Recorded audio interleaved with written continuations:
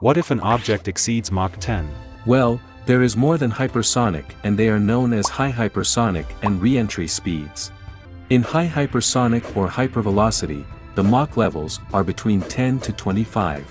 When flying at such huge speeds, thermal controls becomes an integral portion of the design.